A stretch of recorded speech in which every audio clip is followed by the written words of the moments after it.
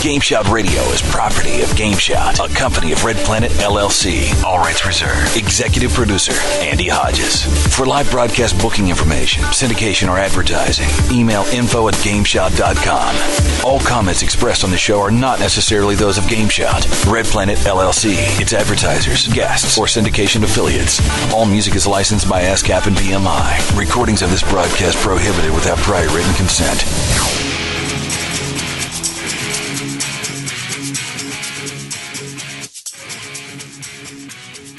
And welcome back to GameSHOUT Radio. This is Captain Maverick, along with SexyJosh Britt and Soulrift. We're so glad to have you with us today on GameSHOUT Radio. Yay!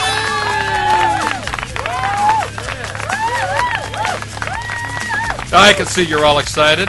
Josh? Soulrift? Yo, what's up? How you guys doing? How's it going, everyone? Well, we have a blast ahead for us today, guys. I mean, we have a lot of fun going on. First of all, I would like to recognize we have a visitor in the studio with us here. You see this guy sitting back here in my studio with me? You know, this funny-looking guy sitting behind me, this student from Muskegon Community College. His name is Gary Thomas. I want to welcome Gary and joining us today. He is he's actually kind of watching us and seeing how we put on the show and he's actually interviewing the old Maverick here, the very old Maverick here. He's doing this for a school project, and yeah, hopefully he'll get an A on this one. Well, he's interviewing you, so obviously their prerequisites aren't that high. Oh! Ouch! Sing. Oh no! Oh gosh! Excuse me while let me adjust the.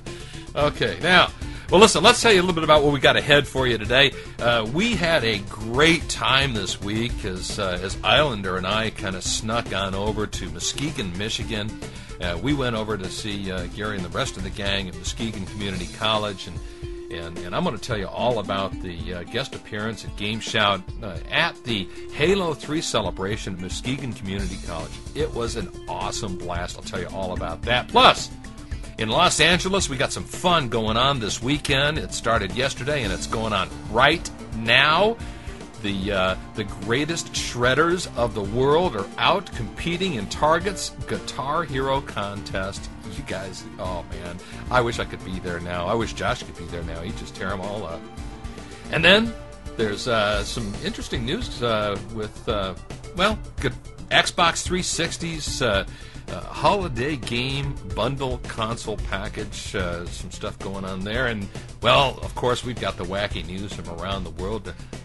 Well, we got a special guest going to be on today. We'll talk more about that later. Soulrift, he's going to give you a little insight, his review of the Microsoft SideWinder mouse. He got all excited about this. Plus, he's got, along with the PlayStation 3 news, the 40 for 400 and more PS3 goodies. Sony is selling the Fab Labs to Toshiba, and more news from around the globe in the gaming news. Josh, you have a little bit of news over there as well. I didn't get a chance to get all of your paperwork or all of your news on the board there. What is it you've got in store for us today too?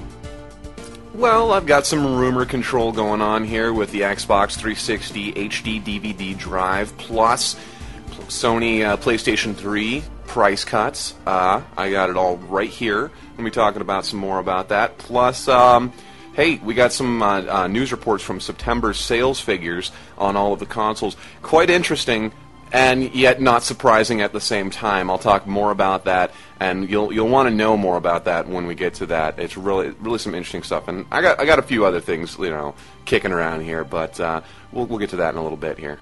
Well, question, Josh, did you stay up late last night? Because it looks like you're a little peaked today. You weren't up playing games again last night, were you? Actually, no. Surprisingly, I went to bed early. Well, relatively early considering who I am. But no. I did accidentally sleep in a little late today. both the girlfriend and I were like, "Whoa, what the hell happened here? I don't know what happened." And it was just one of those mornings where it was just like, didn't want to get up. See how it is? See. With the girlfriend. Soulrift, you just go ahead and, Well, we won't go any further with that one. We'll just smile and nod, smile and nod. Well, Yeah, I mean, come on. I mean, it was the first night that. I mean, this is the first night in a while. We did go, to the bar last night. We opted instead of playing Halo3 like we normally do. We opted to go to the bar, 25-cent drafts. Hell yeah! Of course, we're gonna go to that.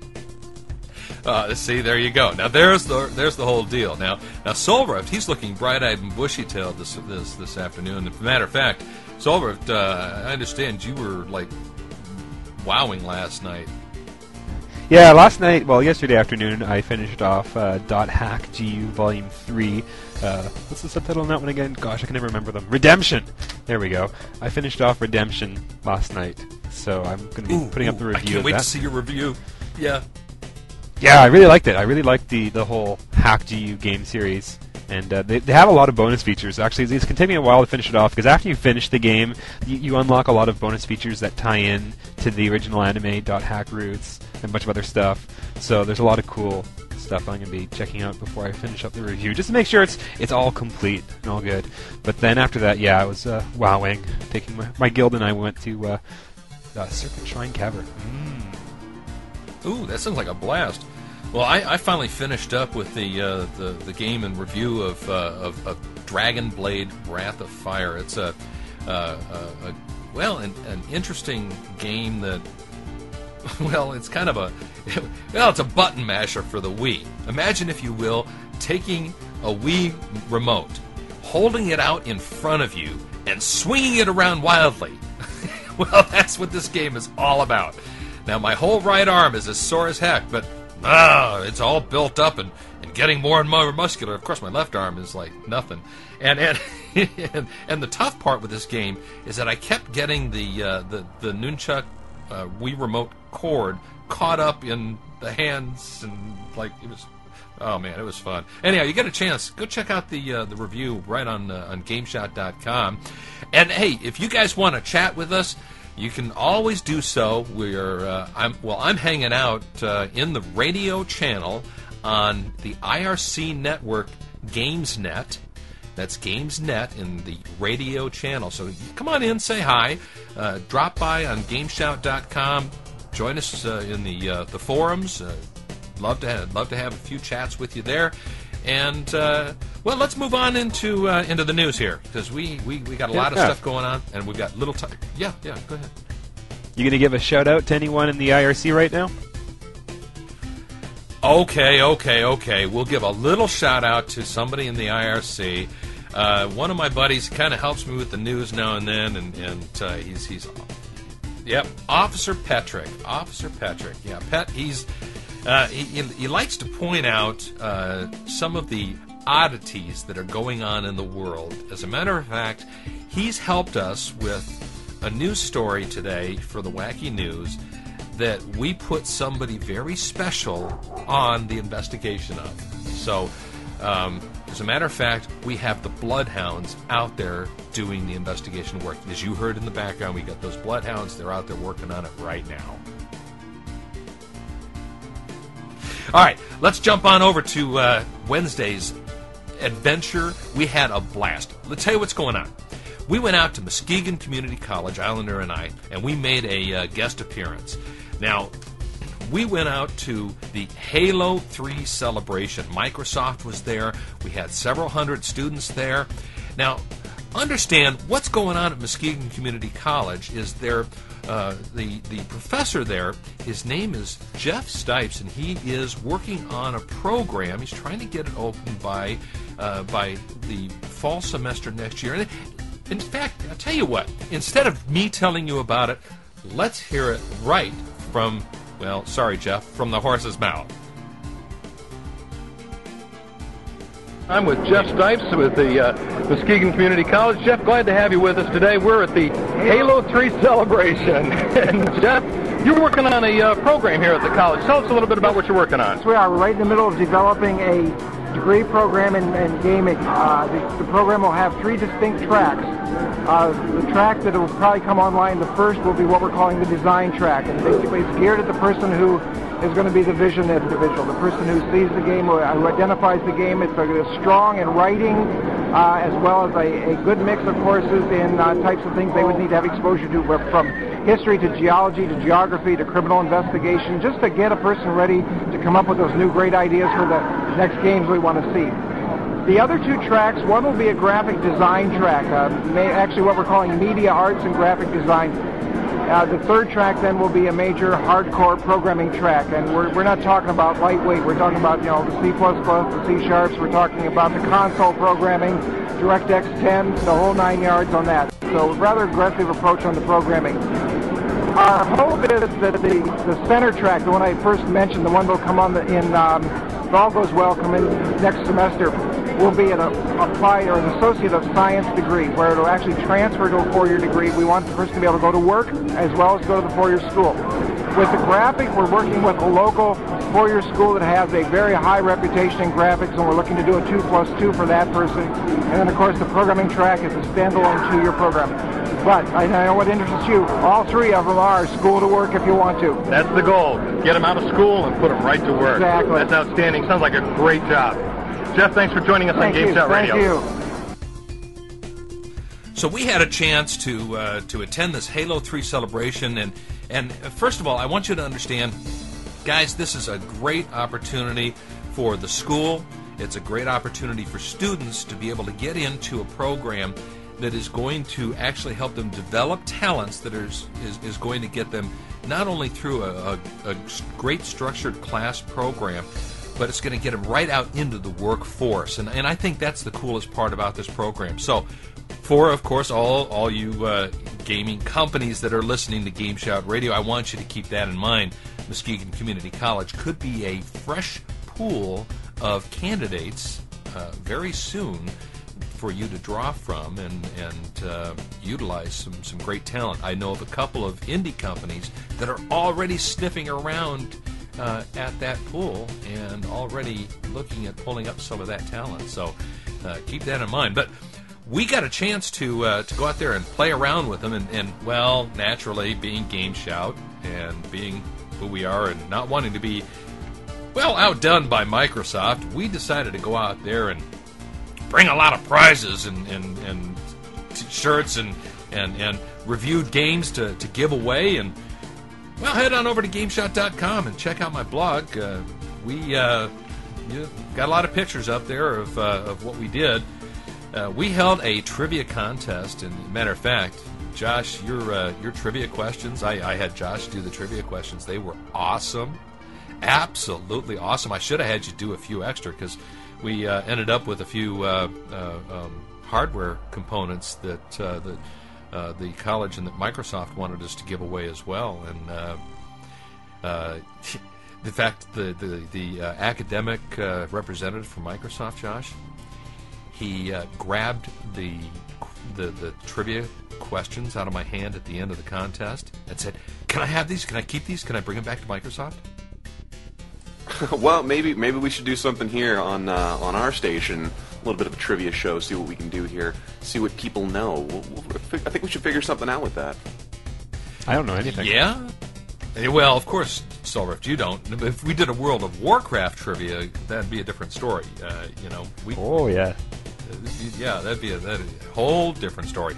But he was really impressed with the questions, and I was impressed with the answers. Now, Josh, there were a lot of people that got a lot of wrong answers, but there were a lot of people that got a lot of right answers too.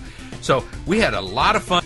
We gave away just about almost $1,000 worth of, well, actually it was about $1,000 worth of prizes out at Muskegon Community College, and we have several hundred new listeners to GameSHOUT Radio. So I want to again thank Muskegon Community College for inviting GameSHOUT to be out there, and for your hospitality. I also want to let you guys know that we have been invited out there to.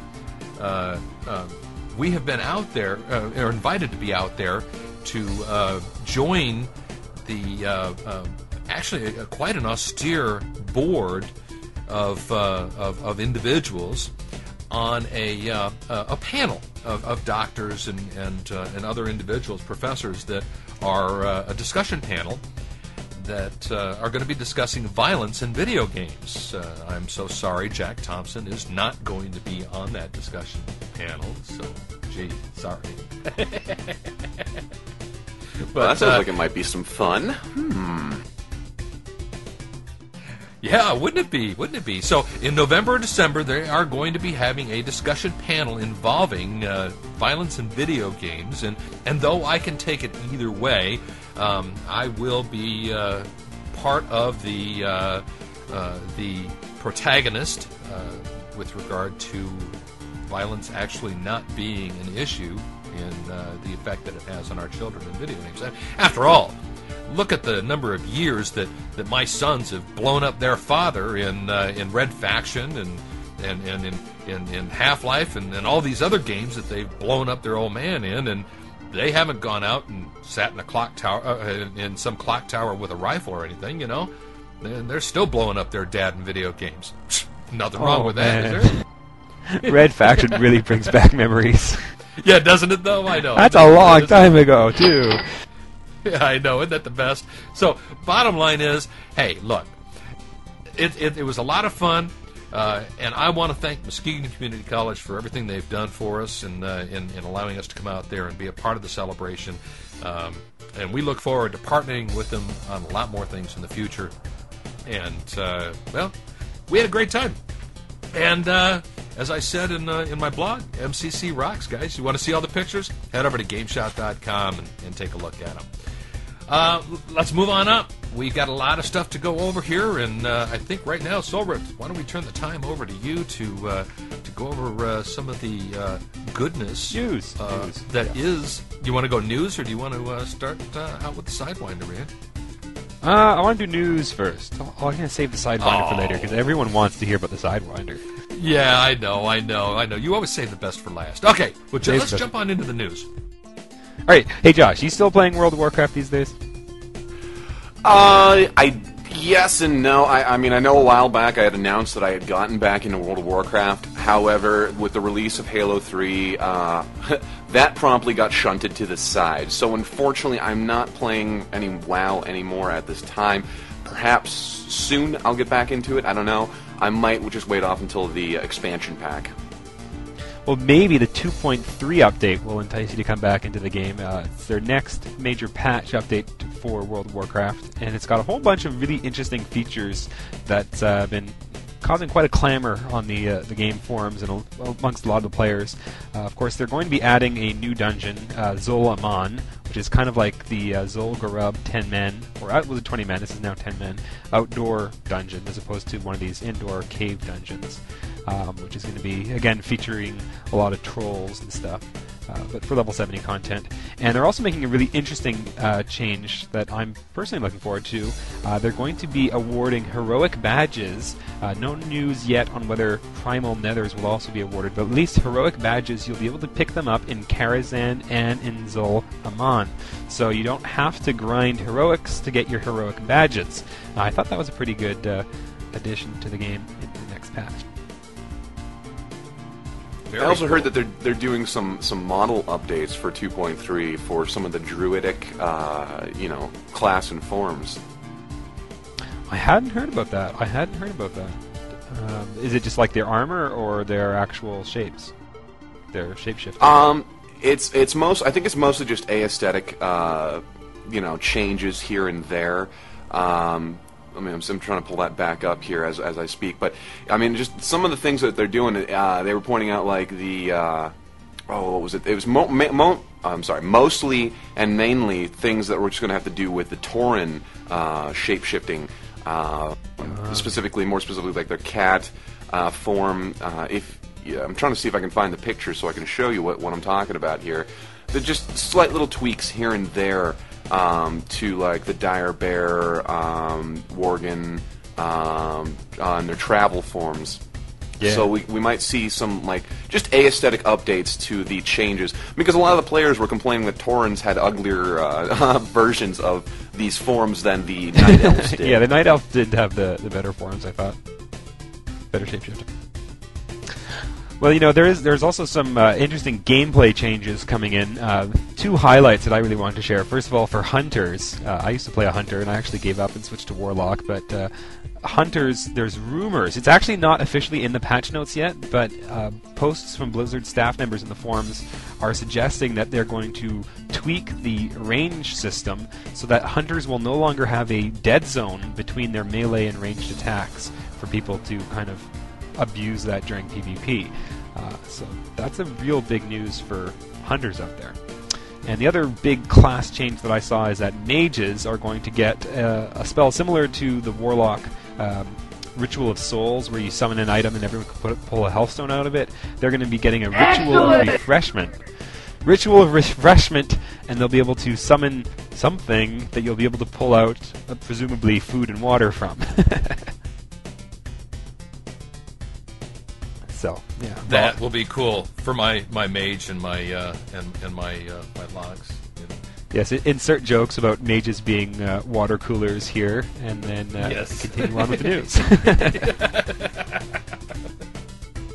Hey, Josh, what do you got about the September stats on sales? I saw some pretty interesting figures in that list. Well, one of the most interesting parts of it is who took first place that month. We all know that the Nintendo Wii has been taking first place in sales for the last year, basically. I mean, ever since it was released, it's been number one. The Nintendo DS has been, nailing number two. 360 has been nailing number three, with PSP and Sony PlayStation 3 both trailing behind. Now, here's an interesting turn of events, yet not so interesting when you take into consideration what came out in September. That's right, Microsoft Xbox 360 sold 6.8 million in consoles. It was a staggering $1.36 billion in sales here. We're looking at quite a jump from the number 3 spot to the number 1 spot. But can we guess why this happened? I think it's pretty much by itself a shoe-in here. Halo 3, of course, was released, and I know it was released at the end of the month. However, that's how big that game was. It nailed so many sales on the Microsoft Xbox 360. Halo 3 itself came out at number 1 in software sales with 3.3 million. Not in sales, I think. No, it was just units. I apologize. The game did $170 million on its first day. That's the most money any kind of visual media has ever done. That was a straight-up record right there for any kind of visual media, beating out Spider-Man 3, Harry Potter, not just video games, but movies as well. All the Star Wars. But it even beat out porn. all the Star Wars. It did beat out porn. I don't know any porn that sold that much in one day. Yeah, who buys porn anymore, though? That's what the internet's for. Exactly. I mean, wait a minute. Anyways, so yeah, we're seeing the 360 pretty much slamming down everybody in sales for September. Whether or not that's going to leak over into this month of October, we're going to have to see how things go by the end of the month. I'll have an update on that in November for you guys. But it's just an interesting little leap of faith here on Microsoft's behalf, putting everything they got into Halo 3 and, of course, coming out ahead in the game. Are we really that surprised? Not really. I mean, if you look at the software sales, Microsoft has Halo 3 on there, Madden NFL 08, I'm sorry, not Madden NFL 08. Yeah, that's on there too, I apologize. And Skate and BioShock. 4 games in the top 10 software sales for this month, whereas PS3 only has 1, which is Heavenly Sword at the number 10 slot. And number 2 was Wii Play with the Wiimote, and then the DS had the number 3 spot with Legend of Zelda Phantom Hourglass. So, not to mention that, Metroid Prime 3 Corruption had come out that month for the Wii, and unfortunately that is still sitting at a number 7 spot for the month. Not really pushing as many Wii consoles as Nintendo was hoping. But come on, when compared to what a juggernaut of Halo 3 is, It's really not surprising. Oh, and that 3.3 is across all three of those different versions that you had: the regular, the legendary, and the collector's edition. So, quite an interesting turn of events. Wait a minute. We just got a new game for review for the Wii that's going to turn this whole thing all the way around. It's going to rock your world. It's Rockstar's Table Tennis. I got it. I'm ready to play. Yeah. I'm interested to see, because I did like Rockstar's Table Tennis on the Xbox 360. I was a big fan of that. It was good, and it was easy to pick up, easy to get into. Even my mother, who is not the most wait till you see gaming, it on the Wii. Yeah, I mean, she even got into it. So yeah, I was gonna say it's not as pretty. The control scheme is what's really kicking it. It's not in high def on the Wii. No, but on the Wii you have control. I mean, it's you're playing it with the paddles, man, and it's like you are the paddle dude. Okay, I mean it is great. I mean it's well, so you don't want to see it on the Wii. You want to play it on the Wii. You want to see it on the 360. Yeah, that's right. That's true. But yeah, that is see. You understand. Right now, it seems to me that a lot of the publishers, the developers, are trying to come up with new and interesting ways to utilize the feel of the Wii remote, and you know, like the sword games in Zelda, and the new crossbow in the Zelda games, and the ping pong paddles, and so I mean, there's going to be some very new and interesting ways to use it. I like the first-person shooter styles too. I stick with my original assessment. However, the new table tennis is nothing new for the Wii. We had this with Wii Tennis on the Wii Sports package that came with the Wii. So it's technically not anything new in how we, play the game or use the controller. It's the same idea, but it's just a different can of paint on there. I stick with my original assessment of the Wii. It's all gimmicky controls. It's not content driven. It's just gimmicky. Oh well, don't get me wrong. I mean, no, it's not. It may be a little gimmicky, but it's still fun. There is still a lot of fun. Yeah, I agree. It could be fun. I agree. It's fun. I don't know, but man, it's just not the kind of fun I like to have with my console. Okay. Well, listen. You thought that Guitar Hero was gimmicky, all right?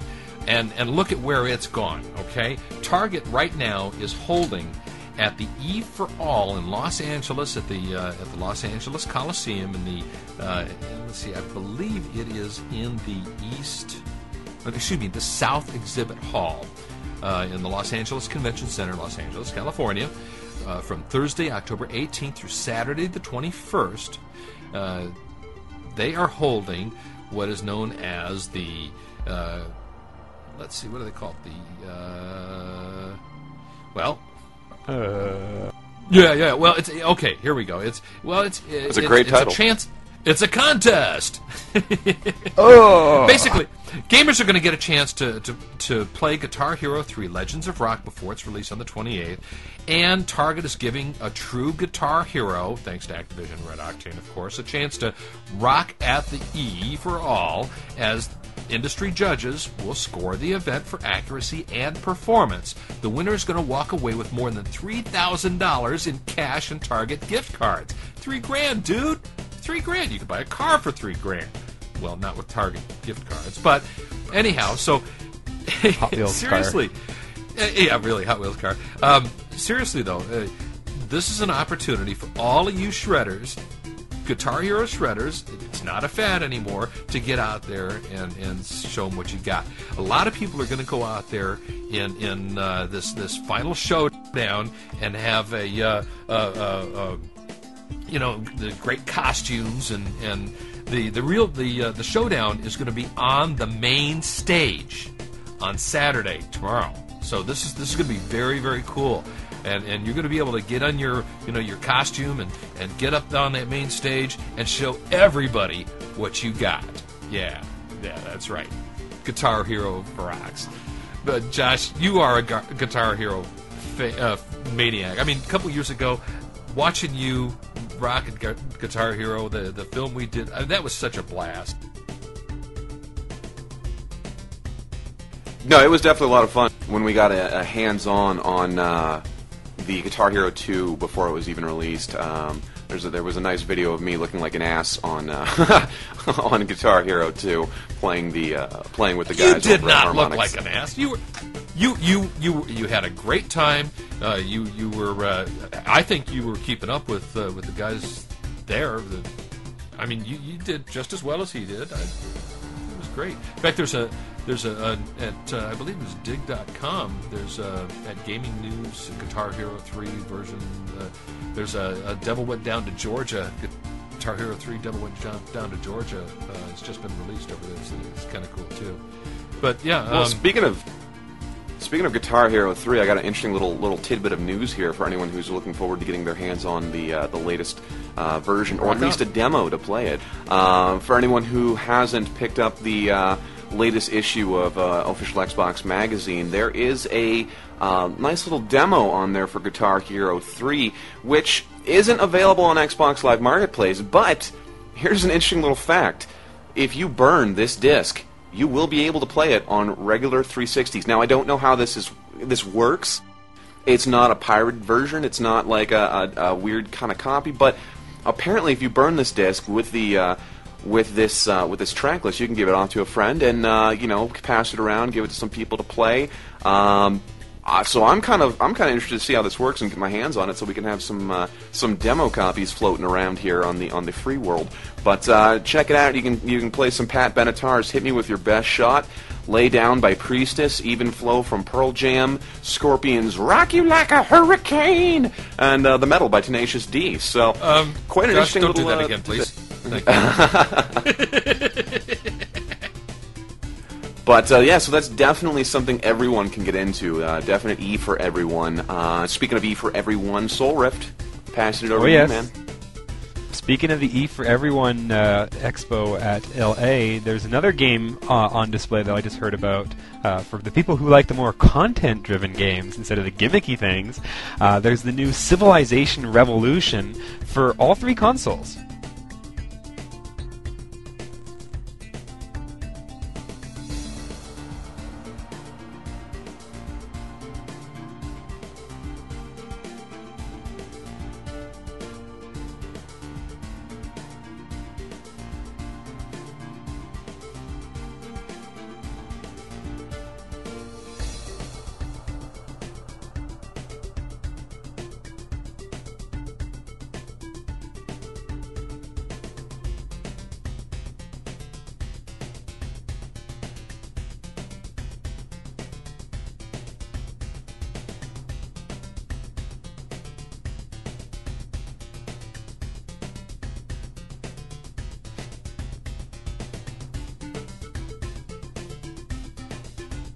Back to that, it caught me, and then when Soulrift started up talking, like literally. So you want me just to start talking? Yeah, just start off from the very beginning again. Oh, I've forgotten everything I said. Don't worry, I can improvise. All right, so is it already recording? Yeah, it's been recording. It just start out from the beginning there.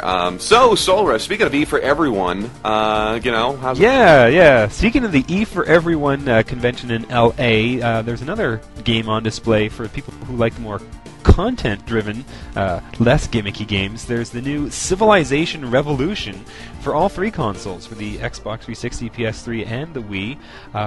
It's based, of course, on Sid Meier's famous Civilization series, and from the reports I've heard, it's actually pretty good, pretty faithful to the original Civilization Sega series, whatever, but a bit slimmed down. It's not quite as intense as the slower, more intense PC strategic experience, although it does look really nice. The look is significantly, I guess, more console-like.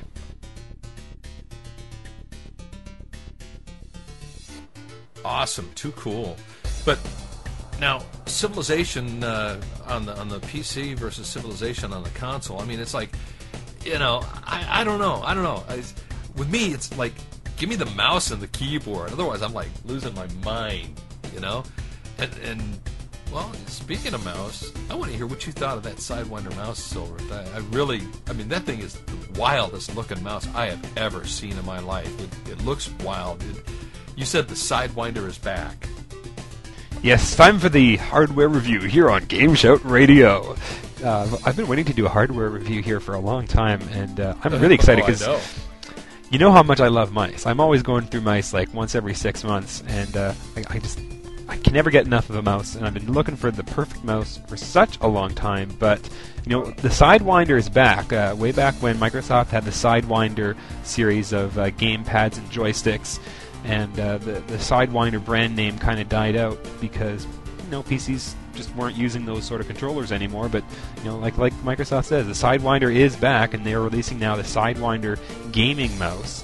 It's a really, really cool looking mouse. It's pretty mean looking, actually. It's got a lot of sharp edges. Really, I don't know how to describe it because you got to go to the website, go to GameSHOUT.com, check out the pictures of the SideWinder gaming mouse. You'll see what I'm talking about.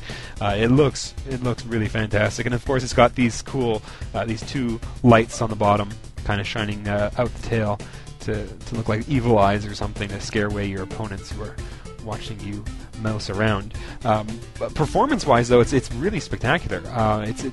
It follows pretty much the standard form factor for the mouse. You've got left click, right click, the wheel that you can click, and 2 thumb buttons, most of which can be mapped to various functions.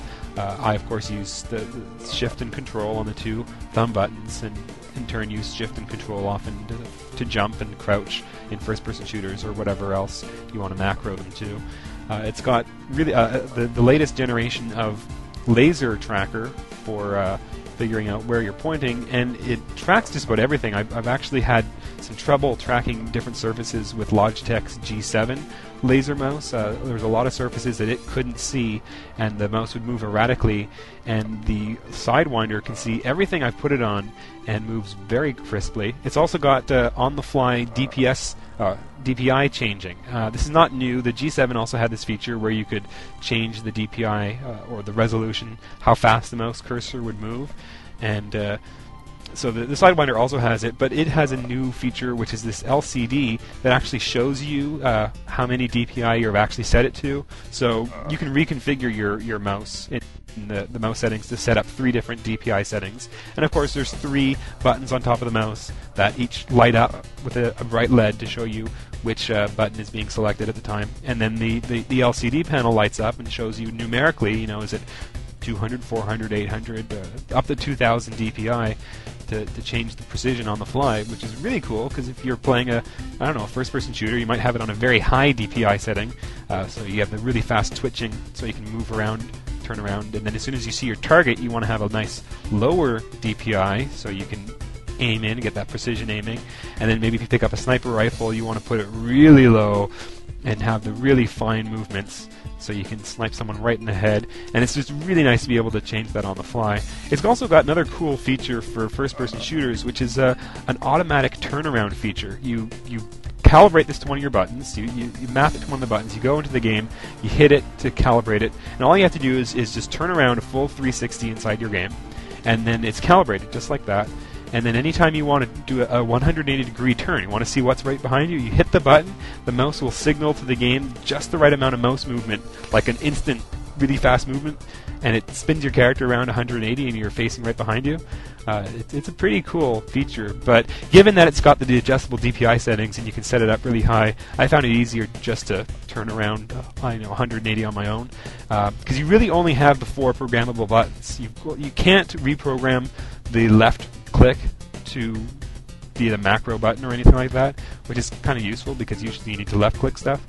And so you've only got the right click and the mouse wheel and the 2 thumb buttons, and I kind of use all of those in most of my games. The other cool feature it had was this on-the-fly macro command. You've got a 3rd thumb button that's kind of further forward from the other 2. It's out of reach, so you can't accidentally hit it, but if you push it, and then you can hit any button that you've already mapped. Say I hit the button I've got for control. I'm not using control right now. I can macro. You just hit the macro button, you hit the button on the mouse, you type in something on the keyboard, one key, even a set of keys. It records the macro right on the fly. You hit the macro button again and it's saved to your mouse. So even while you're playing the game, you can record and create these macros and use them right there in the game. And then once you're done, you can go back and it saves all the macros and you can, change them, change your controls, put them in for different games, have application-specific settings. Pretty standard fare. As far as being a gaming mouse, it also comes with a lot of really cool features. I mean, one of the popular things these days for gaming mouse is the weights. You can change the weight of the mouse by putting weights into it. The SideWinder does have this feature. You can pop out a little drawer in the middle of the mouse and then put up to 3 weights, and the thing comes with 4 different ones, 3 at 10 grams, 1 at 5 grams. So you can set the weight of the mouse anywhere to +5 to +30 grams. Personally, it's not exactly a light mouse. It's not like the PlayStation 3 controller, which is much lighter than the mouse. And so I found it wasn't necessary to actually put any weights in to get a good feel. But, some of my friends have tried it out and they say, it's better with more weight, some less. And of course, it's really up to your preference, and that's what this whole customization is all about. And these weights are stored in this cool cord anchor, which is like this little brick. It's, feels heavy. It's got a good feel to it, and you can anchor the mouse cord into one side of it. It's actually quite useful for keeping the cord off of the side. It stores all of your weights. It also stores, get this, it stores extra mouse feet. Now, if you've used mice as much as I do, you know that the number one problem with a mouse is that the feet get worn out or get dirty or stuff gets stuck in, because they have these little grooves, right, and they glue in these thin Teflon feet into the bottom of the mouse, and stuff gets caught up in them, and they just wear out and start scraping against your mousing surface. Number one problem with mice is the feet wear out and the mouse just doesn't glide around. So, the SideWinder gaming mouse totally circumvents this entire problem by replacing sort of the glued-in Teflon feet with 5 replaceable circular mice feet. And you can just pop in mice feet of different textures, of different surfaces, based on how fast or slow you want the mouse to move. It comes out of the box with the gray feet, which are kind of like a middle-of-the-road, smooth, but not gliding right off the edge of your table smooth. Which is, I find it's pretty useful for general mousing. It glides. I've got, of course, the Funk gaming surface that we reviewed earlier on, and the two with the gray feet work really well for moderate use, especially games like, say, World of Warcraft. I was playing that a lot, and you don't want too much smoothness because you're mostly clicking on icons. It also comes with the black, like super slick feet, and those are really fun. You put those on with the super slick Funk surface, and I mean, it's like the mouse and it's just gliding on air. It's a really, really slick feeling. It's really incredible. And it also has the white feet, which are a lot rougher than normal feet, and yet they're not rough enough to scrape the surface. They're just rough enough to give you some good friction, which are great for more precise functions. Say you're, doing photo editing, or you need something where you're making small, precise movements with the mouse. The white feet, coupled with the on-the-fly lower DPI settings, give you a very, very accurate mouse for a lot of different features. So anyways, overall, the SideWinder gaming mouse is fantastic. It feels nice. The mouse wheel, it's got this big, thick metal mouse wheel. It glides when you want to scroll really fast. It's got a good clicking for precise, clicks for changing weapons or whatever. I just can't go wrong with this mouse. I think I finally found the mouse that I really like. Uh-oh. Soulrift has finally found his main mouse. There you go. So you know what? It's going to be a challenge now to find new mice to dethrone this every 6 months, or maybe I'm going to actually stick with this for, who knows, maybe a whole year. Oh, that's scary. I haven't seen...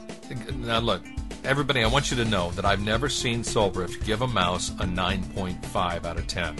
So this has got to be a good mouse, all right? So he's real particular with his technology reports. So take a look at the full review. It's on GameSHOUT.com, and you get a chance to check out this mouse. This is definitely one worth checking out. I've looked at it, I've played with it, and you know what?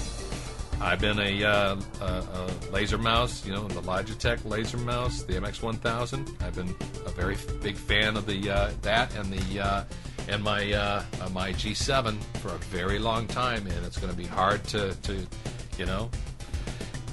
go back to anything else. But I like my wireless mice. I'm gonna have to get a hold of the G9 and see what that plays like now. Yeah, of course, the SideWinder is a wired mouse, and right out of the box, the wire was quite stiff, I found. I really needed the cord anchor to hold it off to the side. You know how like when you get it fresh out of the box, the mouse cord is kind of wrapped around. It's got those kinks in it, so when you hold it straight, it's like a zigzag, and it really held onto those for quite a while. So it might have been nice if it had a thinner wire like the Microsoft Laser Mouse 6000, which we also reviewed, and it had a thinner wire that was a bit nicer. I find the wire for the SideWinder is a bit thick. Of course, it does have a lot of features, a lot of lights, a lot of stuff going on with the SideWinder, so maybe it does need the thicker wire. But it also looks really wicked. I mean, the two metal thumb buttons on the side and the glowing things on the bottom, and the sharp angles, it looks mean. It looks like that's the kind of mouse that's going to jump up and get you. Very cool. Very, very cool. Well, I think on that note, we are going to jump right back on over to Josh, because he has some more gaming news. And yes, Josh, that does look awesome. That's one of those that I'm playing with. Ha ha ha ha ha. How could that but not I have be to write cool? a review.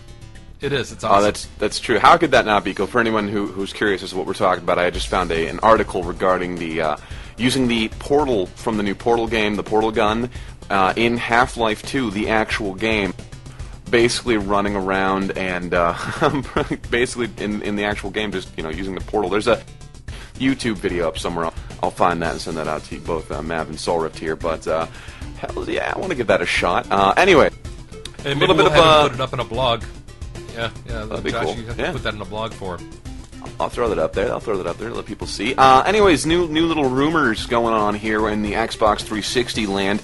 According to Australian's Smart House, a senior Toshiba executive in Singapore is kind of saying here that the Xbox is going to be coming with a new built-in HD DVD drive. According to them specifically, it says an Xbox with a built-in HD DVD drive is critical. They and we are working on it. Now, we're not so sure if this is the truth or not. However, it's also hinting at some possible wireless networking, MP3 player dock, HD DVD tuner. HD TV tuner. I mean, it's just some of this is rather interesting. I mean, especially if you look at how much the PS3 and Blu-ray have been dominating the HD DVD. Yes, admittedly, they are doing a little bit better there. However, what we are looking at here is a possible step in the right direction for Microsoft and the Xbox 360. It's just don't expect this anytime soon, as the new device, according to Smart House, isn't going to be announced until late 2008, even early in 2009, possibly at CES. So, I mean, this isn't the first time we've heard this rumor. So, until I finally hear some kind of announcement from the actual company saying, yo, we're doing this, I'm not going to say this is good, this is the golden. So, in the meantime, it's still nice to wish. I'd love to see this happen. I really would. Other news: PS3 hardware is changes, yeah. Well, not just hardware changes, but hardware price drops. That's right. For anyone who's been following lately, Sony had announced that there is going to be a price drop for the Sony PlayStation 3, and some of us thought it wasn't going to happen until the 40 gigabytes had been released. However, the new 80 gig PlayStation 3 is currently $500. Yes, still a little steep in comparison to something else that's out there. However, still a better deal, in all honesty, compared to the 60 gigs that were out a while back at $600. Now we have the 80 gigabyte at $500, even though the little 40 gig's not going to be out until November 2nd. So, also interesting, the 80 gig's the only version you're going to be able to play backwards compatibility games on a PlayStation 3. The 40 gig, not going to happen. So, is it worth the extra money? That's completely up to you. We'll see what that's like once November 2nd hits and we have the 40 gig in our hands.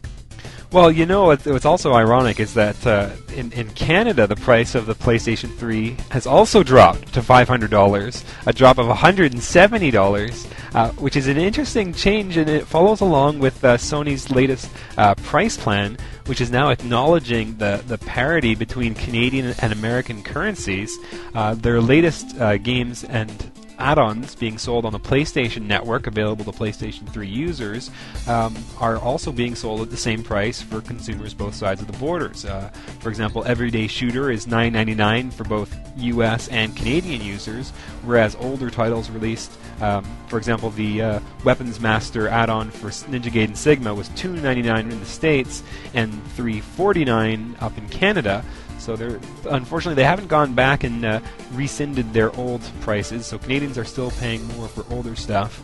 But there looks like I'm just surprised because the prices did drop on the on the store, and I was amazed to see them drop on the price of the console in stores. $500 for both sets of consumers. Definitely quite a lot of interesting things going on with the PlayStation 3. I don't know. Maybe I'll pick one up now. We'll see what happens. I don't know. Maybe. Maybe. Well, I guess that's what it's all about. Selling them cheaper, getting them to Josh, right? Get Josh to buy. Exactly, because, well, it's not just me, because there's a lot of people who've been like I have and said, you know what, I don't know if I want to pay the money for this. So we'll see what happens here. Maybe this will finally be the clincher that finally brings out some more PlayStation 3 sales here, because Sony seriously needs it. Not the Blu-ray. Now, don't get confused what I had said earlier here, where the Blu-ray may be beating out HD DVD because it's in the PS3, but that doesn't mean that the PS3 is beating out the Xbox 360. Quite the opposite, not in by a fact. long shot. No, not by a freaking long shot at all. Close. So I mean, they're just two different things that just happen to correspond with each of the consoles. But for 360 owners and nerds out there, here's another reason to want to pick up that copy of Mass Effect. Who here loves? Anyone here ever watch Robot Chicken? How about Family Guy? Buffy the Vampire Slayer, Angel, the movie Idle Hands. How about Batman Beyond? You guys see any of the above Batman listed Beyond. things? You guys know I thought this. Batman Returns. I don't know about Beyond. Well, Batman Beyond, I don't know if it's the... no, I think that was the old cartoon. But here's the interesting thing. Do you know what actor has in correspondence with every single one of those things I've listed? Adam West? No. No? Well, he is in Family Guy, and he is in He is in Family Guy. He's in the old That's Batman. I don't recognize anything else. Yeah, I'm pretty sure he was in Robot Chicken. But Seth Green, Seth Green is the man behind every single one of those, having done something somewhere in all of those. So any geek worth their geek cred would know who Seth Green is. And of course, here's an interesting little tidbit of news. Seth Green will be doing the voice of the character Joker, the pilot, sarcastic pilot, in the upcoming Mass Effect. I am really looking even more forward to this now because I am actually a big fan of Seth Green and his work. So it'd be just a little bit interesting. The funny part is Seth Green doesn't actually play video games, so I doubt that he's going to be even really being able to get into this. But still, quite an interesting little tidbit of news for anyone out there who is a Seth Green fan. Moving along to the PC side, though, folks. We here talk about a lot of consoles, but we are still PC fanboys through and through, talking about our Warcraft and our Starcraft and all of those other games. Well, anyone looking forward to Hellgate London, and I know there's a lot of you out there, there is a new demo available for download over at Game Daily. So if anyone wants to go grab that Hellgate London demo, you can choose from 2 of the 6 available classes, and it's going to be a lot of fun. I mean, Mav and I got a chance to play this at E3 last year. The game was a lot of fun. So if you guys want to grab the demo and check it out, highly suggest it over at GameDaily.com. So go check that out. It's 1.5 gigs. Enjoy. Well, there is one other game coming to PC, and that is, of course, the PC version of Gears of War on November 6th. Very popular Xbox 360 game. Mav wants it. Well, don't you play it on 360? I play it on the 360. Okay, yes, I do. Well, you play it on the 360, though. There's some... I'll let you finish the story, but there's a reason to play it on the PC if you've already played it on 360. Right. The PC version includes a variety of exclusive content, including exciting original content, all new achievements to unlock, and ultra-high resolution visuals. Is that what you're going to say, you Josh? can say the word. It was say the word. The extra 5 chapters, an entire new act of single-player content is being added into this game, stuff that the 360 owners do not have now. But this is an interesting. It's an interesting thing to talk about right here. This is something that I want to get your guys' opinions on. But a new game editor. You can make maps for multiplayer. That's what's cool. That is going to be really cool, and I'm looking forward to seeing a lot of the maps that people can make here. But here's an interesting thing that I want to ask your guys' opinion on. Here we have the PC version of Gears of War coming out with an exclusive 5 acts, a whole new, 5 chapters, a whole new act that's added into it that Xbox 360 owners do not get. It's not known if this is going to be a timed exclusive or if this is going to be only exclusive to the PC. Now, what does that, I mean, how fair is that to owners of the Xbox 360 who have paid the $60 for the game, who have played for the last year, and now are being told, oh, you know, you don't get this extra chapter? You know, and they can always buy it for the PC. I mean, isn't that the whole point? Well, it's like selling an expansion. But it's going to be a high end. I mean, come on, it's Gears of War. It's going to be a high end, PC game. You know, it's not everybody who owns a 360 owns a really good PC. Don't you think they can still make it available on Xbox Live? I mean, it's not been announced yet, but don't you think that's a possibility? Could, would, should, but they're not at this time. There's the kicker. They haven't said so. They just haven't told us yet. But you know that behind the scenes they always come out a little bit extra things for us 360 fanboys. So you never know. You never know.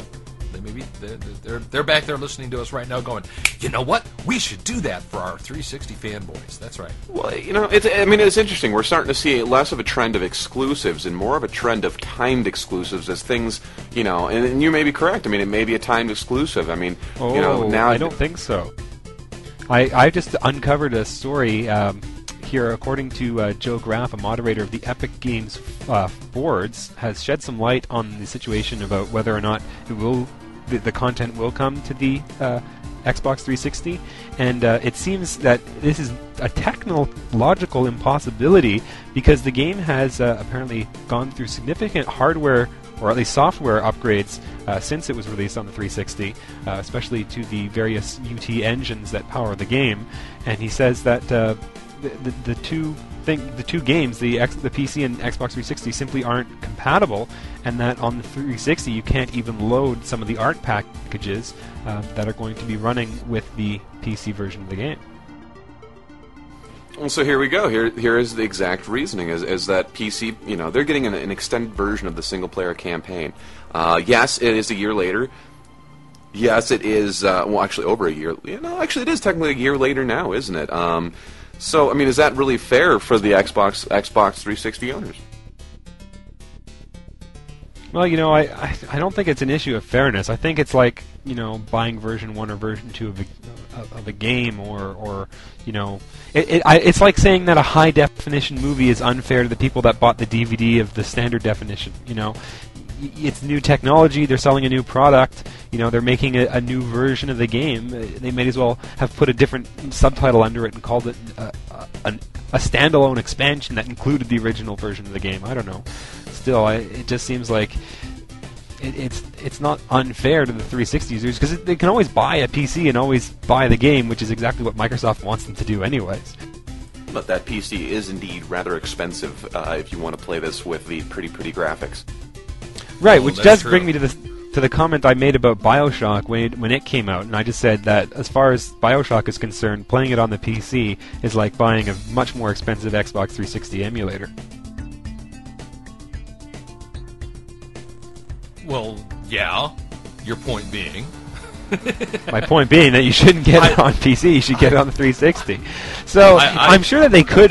They probably could, Mav. They probably could re-release Gears of War for the 360 with all the updated content. They could make a Game of the Year edition and put all the new engine updates and re-release it on the 360. They could definitely do that. What they can't do is offer a download package for existing owners of the game to get the extra content.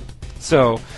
It's 6 of one, half a dozen of the other. They can't do this because they've updated the engine. They could resell it for the Xbox 360. That's always a possibility. I mean, they probably will if they're going to make more money doing it. That would make sense. That would make a lot of sense.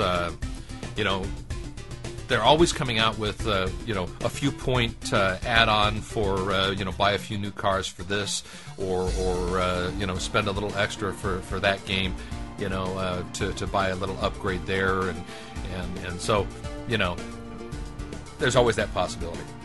Well, you know what? I have one last news story here, and this is an interesting one, because we've often had this debate about PC versus console, but there's also console versus console. Of course, we've heard that Lost Planet for the 360 is just being ported over to the PlayStation 3. What the heck does that mean for everyone? And now we've got Electronic Arts that's now officially complaining, or not officially complaining, but they are outspoken against all of these different consoles right now, because it costs so much money to develop the same game for all the different platforms available. And EA is now sort of calling out for an open platform, kind of like the old PC used to be, where you'd have a single console, a single gaming console that wouldn't be owned the way the PlayStation and the Xbox is, and it would be sort of an open console that everyone would be able to develop on, and he'd have a single unified hardware that everyone would have access to. Essentially, he's kind of calling for the benefits of a console where everyone has the same hardware, so it's very easy to program the game, without the console wars, so you only have to make one version of your game. So even EA is kind of getting in on this death of not just PC, but the current state of console gaming in favor of a single unified hardware architecture. That's interesting that you bring that up. Because have you heard anything on ID's new Tech 5 software? Their new gaming engine. Oh, the one that's for the new Rage game, I think. That is correct. I don't know how much you know about the behind the scenes here, but they're touting, and it actually showed this, that the new ID Tech 5 engine is able to real-time render in PC, Xbox 360, and PlayStation 3. All three of them. And the PS3 one is the most fantastical of them all, mainly because that is one of the hardest ones for people to program for, from what I understand. Because going between the Xbox 360 and the PlayStation 3, there hasn't really been anything that's bridged the two to make a game be able to run on either, any which way they choose. But now ID Software is kicked up, and they showed back at Macworld, and they showed recently at E3 a lot of what this new tech engine's doing, and they were running it simultaneously in PlayStation 3, Xbox 360, and PC. ID's always had a lot of, they've always been like a forerunner at the head of computer technology, especially graphics technology. I know when a lot of new features for graphics cards came out, like bump mapping, a lot of companies weren't really sure what to do with it, and then id said, this is how it's done. And they put out, the first games with like really good bump mapping and really good shadow mapping. And I think that if they can, push the technology like they are doing with this, the new ID5 engine, a new way of making sort of a unified engine that can run on all the platforms. It's a really good business to make engines. I mean, if you look at the success of the Unreal Tournament engines and all of its incarnations, a lot of games have licensed the UT technology, and if they can make a new engine that everyone can license for all the platforms, which of course, it's exactly what they're saying here at EA, costs so much to redevelop their games for the different platforms. If you can just put it out once on the ID5 engine and get it on all three platforms, that saves you a lot of money, and it's going to make it a very popular option. All right. Well, boys and girls, ladies and gentlemen, you know what time it is now, don't you? Oh. Yeah, it's right. It is time for the wild, the wet, the wonderful, the wacky news from around the world. That's right. And this is your host, Captain Maverick, with the wacky news from around the world. This is where we get to have all of our fun. Or at least I get to have fun, because I get to bring you some of the most interesting, I guess it's interesting, news from all over the world. In fact, we're going to start out by going to Hartford, Connecticut. This is a little story entitled Just Passing Through. When a car crashed into the front of the police headquarters in East Windsor, Connecticut, an officer ran to investigate. The driver, a 68-year-old woman, she was fine. But when she saw the officer, police said she backed up her car and tried to run him down, crashing into the building again. She then flipped off the cop and drove away. Well, officers pursued the car and arrested Lillian Dunn about a mile away. During a court hearing, Dunn repeatedly interrupted the judge, who warned her that she was about to be gagged if she did not be quiet. If she was not quiet, she said, "Go ahead, shove it."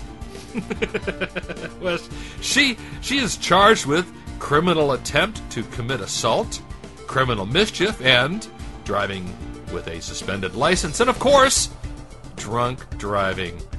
Gosh, how come we saw that last charge coming from a mile away, right? Oh, Lillian, you're a real trip. 68 years old. All right. Well, out of Columbiana County, Ohio, this is called Watch Out. Sheriff's officers responded to a report of an accident. Charles R. Hoyle, 34, had been riding an ATV near the town of Boardman when he hit a tree. Now, when deputies arrived, they found Hoyle was dead. Now, witness Fred Powell, 53, said his brother, Brian Powell, 46, had been following Hoyle on another ATV on his property when Hoyle sped off full throttle and then crashed. Hoyle, he noted, was blind.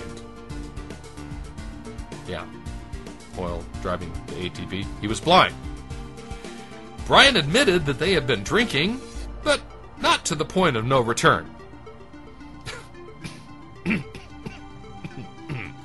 Sure enough, by the time you realize you've gotten to the point of no return, there is no returning from it. Okay. Okay. Riding an ATV blind. Okay.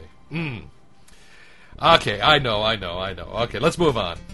I don't want to come up with any of those bad jokes. Let's just move on. Foul play indeed. Months ago, when guys, this is another one. I don't know. Months ago, when Reverend Gary Michael Aldridge, 51, of Thorington Road Baptist Church in Montgomery, Alabama, was found dead, church officials urged that the community refrain from speculation until police finished their investigation. The autopsy report was finally in, and it revealed that Aldridge died alone with no signs of drug or alcohol ingestion. Of course, he was wearing 2 rubber suits and had bound his own hands and feet behind his back and died from accidental mechanical asphyxia or hypoxiphilia. Hypoxiphilia? It's not a criminal... Hypoxiphilia. It's not a criminal matter at this point, according to the prosecutors. Okay, now the speculation can begin.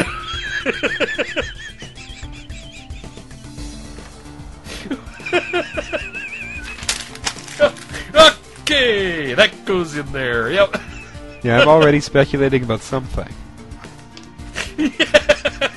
Tell me, 2 rubber suits. What's the second one for? Oh, I don't know. Keep the first one dry? I don't know.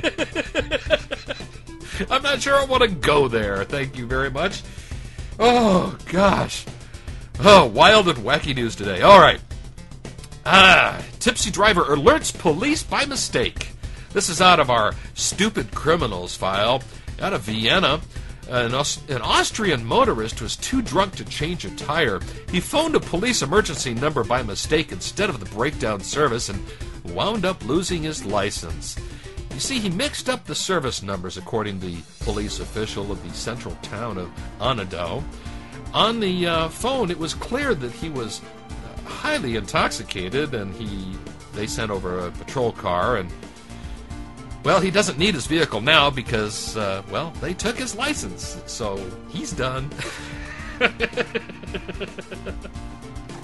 No need for a tire change service now.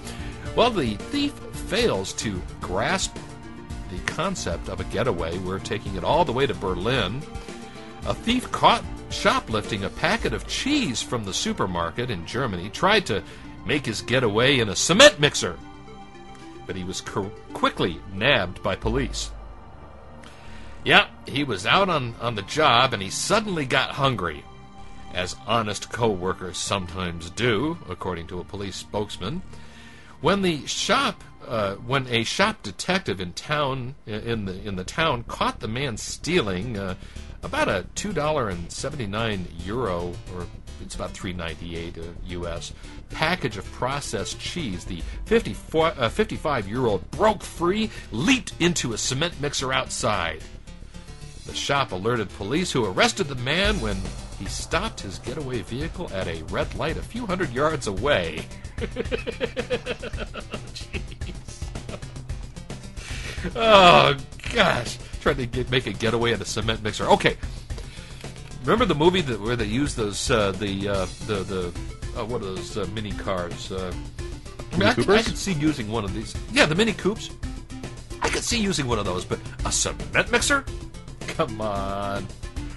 Oh, all right. Out of our... this is called scraping the bottom of these stupid criminals. We're taking it from Germany all the way over to Mexico City. The suspect says he killed, but he did not eat his girlfriend. All right, get your mind out of the gutter, boys and girls. A Mexican writer is suspected of frying and eating pieces of his ex-girlfriend after strangling her. He has confessed to murdering the woman, but he denies being a cannibal. That's right.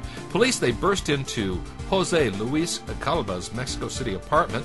Last week, they found fried human flesh on a dining table set with cutlery. Excuse me. That calls for a... Ew! Thank you, girls. All right. They found more flesh in the refrigerator in an unfinished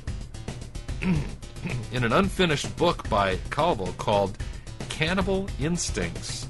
The mutilated body of Alejandra Galena, 32, was in the bedroom closet. Whew. Calva, he told prosecutors he killed Galena after an argument, then cut an arm and a leg off of her body so that he could dispense of the parts. He denies having tasted of her flesh, though. According to him, he thought it was better to cook the meat so that he could feed it to the dogs. Yummy. Yeah. Better than macaroni and cheese any day, huh?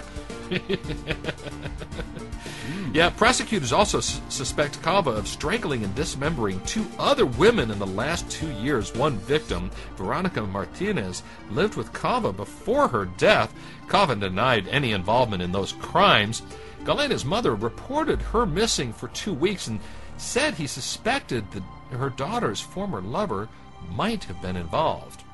Well, Calva kept books on black magic, and apparently he made a living selling his writings on the street. He was injured from falling from his balcony when he tried to escape police as they forced their way into his apartment. Police found copies of Hannibal Lecter films. I wonder if he had, fava beans. Right, a little Chianti, right? Yeah, that's right. They, of course, the Hannibal Lecter films tell of the evil genius serial killer who eats his victims as well. A former girlfriend told police that Calva was a jealous, possessive lover who believed in witchcraft and practiced rituals, including hammering a cow's tongue with a board. Hammering a cow's tongue with a board.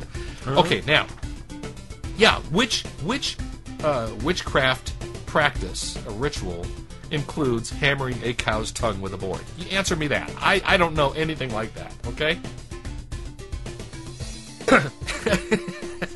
If any of you listeners out there have the answer to that, please drop me a note at news@GameSHOUT.com. Please, I want to know. A witchcraft ritual that includes hammering a cow's tongue with a board, okay? Well, in our final story of the night, we have a very interesting thief out there. The thief actually stole a cutout cop. This is out of the UK. A thief has stolen a life-size cardboard cutout of a policeman that was intended to deter shoplifters at a supermarket.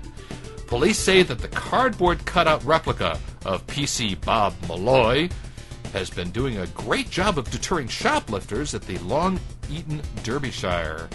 Now, the cheeky thief paid for his groceries at the co-op store and then waltzed off with the life-size PC Malloy tucked under his arm. But Derbyshire police have yet to have the last laugh, as the theft was captured by the CCTV cameras, and they are confident of making an arrest. Now, thefts have fallen off 36% per month, just since the PC Malloy's 2D presence was introduced 2 years ago. The police believe the theft may be an act of revenge.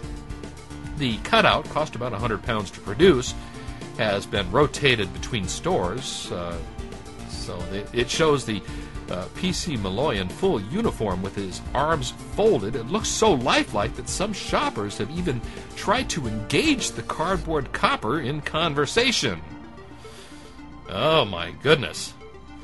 Well, Inspector Andy Pickin said we're using the cutout as a way of engaging more with the local community, so it is a bit disappointing. We're pursuing lines of inquiry and hope to have some good news soon. Well, understanding this is a very, very important concern, GameSHOUT has naturally jumped into action. And so we have gotten our top investigator involved in this concern. Soulrift, can you imagine who we might possibly have investigating this theft? We must have one of the best investigative minds and talents in all of James Bond history. That is exactly right, and we're going to get him on the phone right now as we call our friend Shawn Connery. Let's see if he's home. Come on, Shawn, answer the phone. Where are you, Shawn? Uh-oh. Greetings, you've reached Shawn Connery. What can I do for you? Mr. Connery? Captain Maverick with GameSHOUT Radio. How are you, sir? Maverick, how you doing? It's been a long time since I've spoken to you. It's been a long time, but we're always glad to have you on the air.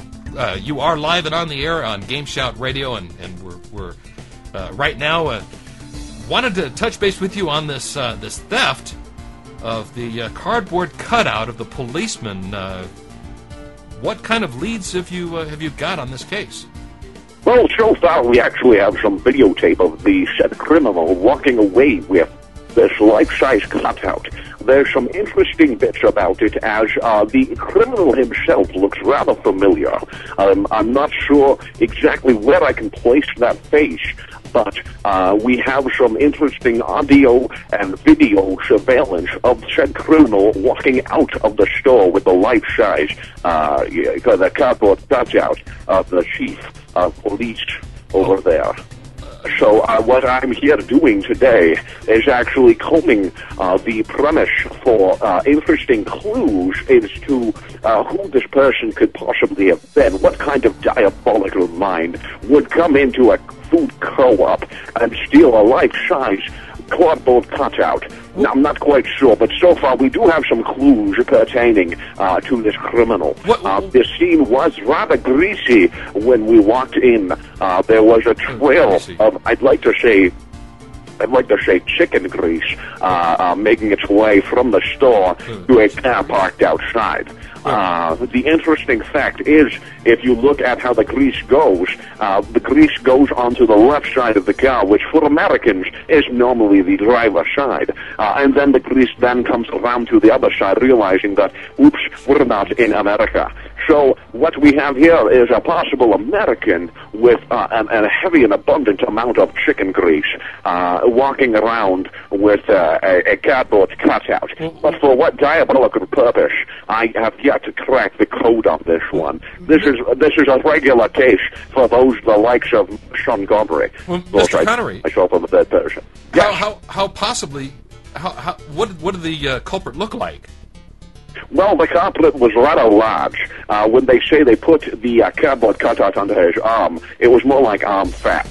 The culprit himself was a rather heavy set, and I use heavy set in the most slimmest of terms, if that is even a possible way to use it.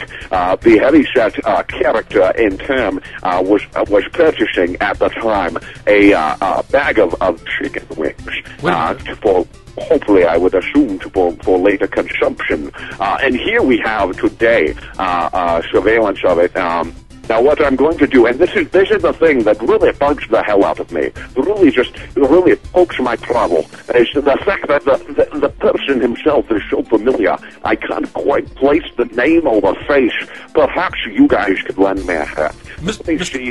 Let me see if I can. What I'm going to do for you now is I'm going to place the phone up against the monitor, and I'm going to play the surveillance tape, and it's going to illuminate some kind of light. So familiar. I'm going to hold on. Okay, I'm clicking here. Just give me one moment because I want to just pinpoint this culprit's voice as he's walking out of the store. Okay. So just let me see here. Just click the button. Wait, no, I would not like to render that in quick time. No. The description sounds so familiar. Play that. No, if you'd give me a second, I'm running on a Macintosh here. Oh, I understand. Bloody Mac. All right, here we go. All right, are you ready? Are you GameSHOUT listeners ready for this illuminating evidence towards this case? We're ready when you are, Mr. Connery. All right, I'm clicking play now.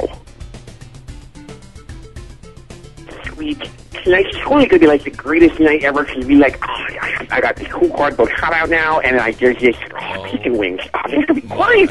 Oh, man. Here we go. All right. Did you guys hear that? Was the audio okay? I know exactly who that is, Mr. Connery. I know who it is. Your description fits perfectly. That's Ghost Freeman. You don't. That's what I remember that voice from. That's perfect. The chicken, the American, the chicken grease, he's always eating chicken. That's Ghost Freeman. I've been trying to figure out where I've heard that voice and seen that face for days now. I mean, I was lying in bed last night with this rather saucy woman, let me tell you right now. Lips like rubies and a waist like... I don't...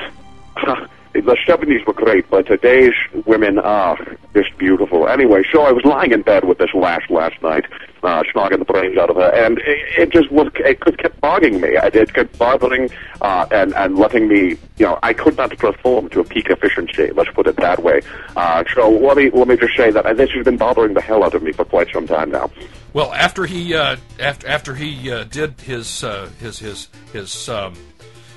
worst in pursuing Gabe Newell over at Valve Software, and then the trouble that he gave you 2 years ago, I'm so surprised that you didn't recognize him right off. But that's definitely Ghost Freeman. I recognize that voice anywhere.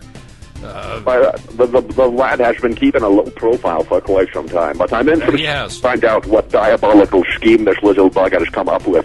Never since the Golden Gun have I come up against such an adversary, such a man whose very wits and winnacles will place my very life in danger time and time again. Like a greased pig? I am the man for this. I will take the case. Like a greased pig, let him not slip away from you again, Shawn. Go get him. Listen, ever since E3 and his dastardly trials, I will try to grab him and find him. I'm on the case.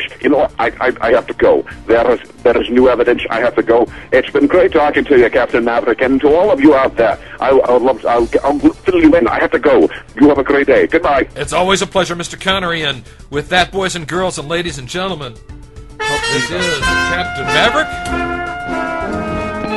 wishing you a wild and wonderful and wacky week. Absolutely wonderful. We've got Shawn Connery on the case. We're going to do this thing, and we're going to get back with you and report back, because this is not going to go unpunished. Ghost Freeman will suffer the consequences, I promise you. I guarantee it. And with that, this is Captain Maverick. There's SexyJosh, and Soulrift. Wishing you Good night, a wonderful everyone. week, guys. See you guys. And see you next week. Same GameSHOUT time, same GameSHOUT channel. This is GameSHOUT Radio, the #1 talk game station in the world. Visit GameSHOUT.com for more info. GameSHOUT. GameSHOUT.